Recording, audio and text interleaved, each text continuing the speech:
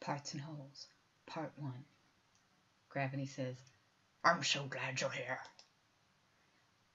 The big idea, abstractly, almost every math question in the world, from arithmetic to calculus, is figuring out parts and wholes.